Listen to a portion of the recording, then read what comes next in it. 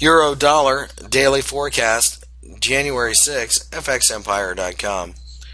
The euro dollar, as you can see, did in fact gap lower and then try to break down during the session on Monday, only to turn things back around and form a hammer. That being the case, the market looks as if it could bounce back above 120.